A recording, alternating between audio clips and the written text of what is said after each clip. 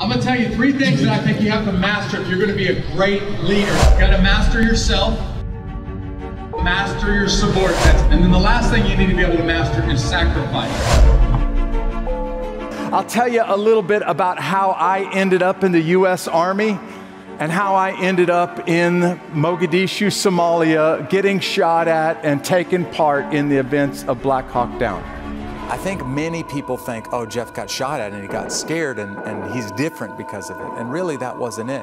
Been in firefights and previous combat tours before this. You be honest with yourself for just a second. Are you the kind of guy who's going through life just simply looking for comfort and looking for convenience? Every time it gets hard, you're running for the escape? Because if that's the way you're living your life, you will never become the warrior that God has created you to be. And every fiber of my being was saying, no, Jeff, don't do this. This is crazy.